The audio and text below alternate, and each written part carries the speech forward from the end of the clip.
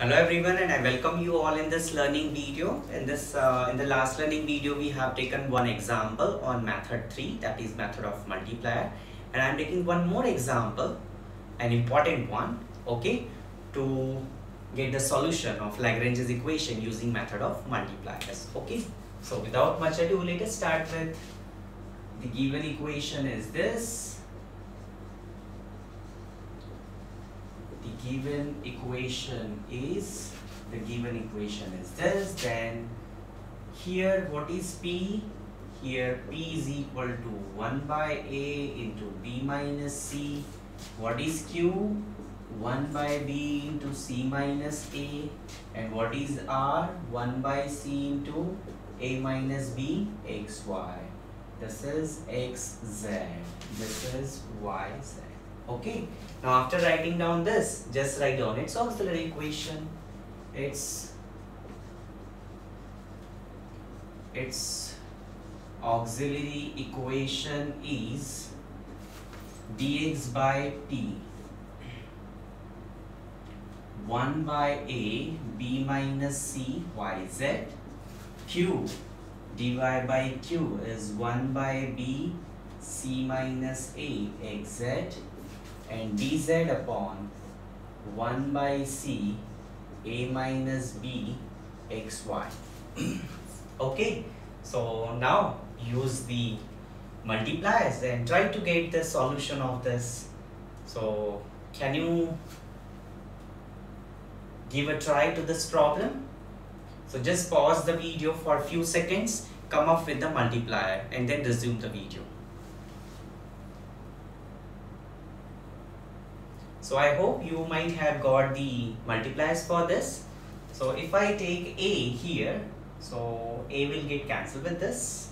And if I multiply this by x, this by y, and this by z, so what it should be? xyz common, plus b minus c plus c, and minus a get cancelled. So I am getting 0. So I can write here choosing ax, by, cz as multipliers,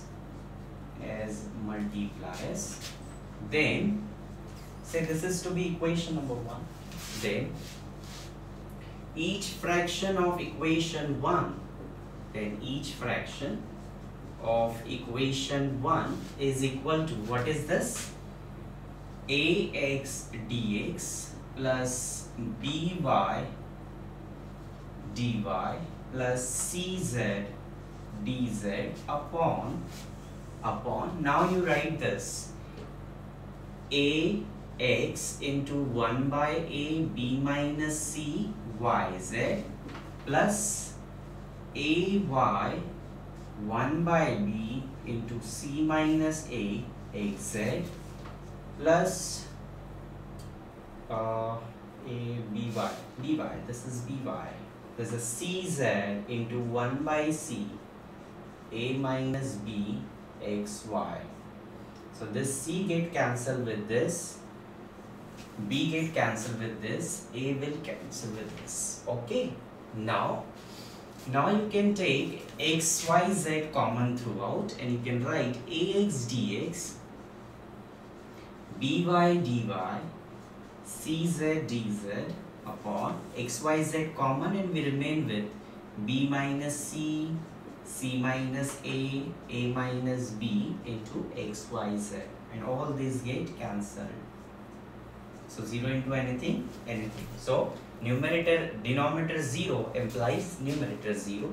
This implies ax dx plus by dy plus cz dz equal to 0. Now integrate this. When you integrate this, you will be getting ax square by 2 plus by square by 2 plus c z square by 2 is equal to, say, some constant. Okay, you can take c1 by 2 by, why? Because all the terms are having 2, so it is easy. If you don't want, this answer is also correct. Okay, but if you take by 2, so then 2 get cancelled, and you can write that is ax square plus by square plus cz square is equal to c1. So this is my first integral solution. Now I want you to try for the multipliers to get the second integral solution. Okay, so again pause the video for a few seconds and think over it, that what multipliers we can take to get the solution of this problem.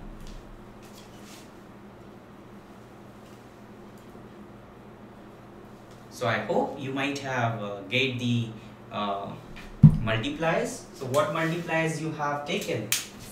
So a square x, b square y and c square z. So a square x, b square y, c square z. So this is a square x. So a get cancelled, 1 remaining. A square x, b square y and c square z. So when you solve this, x, y, z will remain constant, but we will be getting in the denominator as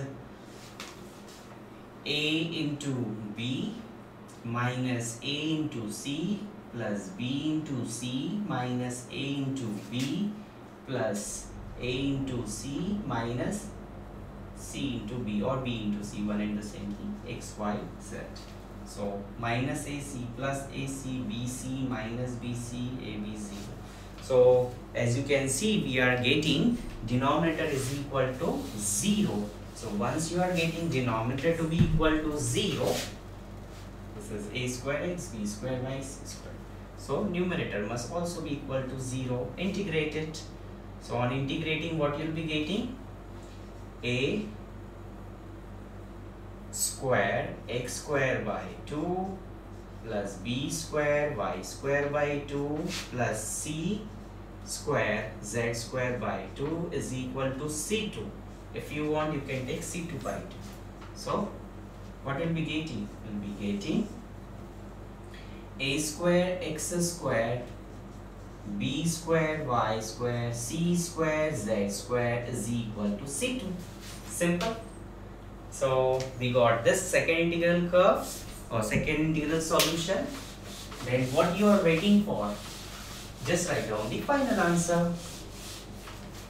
Therefore, the general solution is, therefore, the general solution is, what is the general solution? Phi of uv is equal to 0. So phi of, what is my u?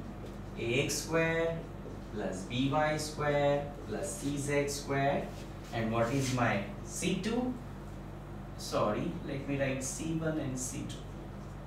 And second one is a square x square plus b square y square plus c square z square equal to 0. Don't forget to write where phi is an arbitrary function. Done? So this is what we have in this learning video. So you'll be having such kind of problems to solve.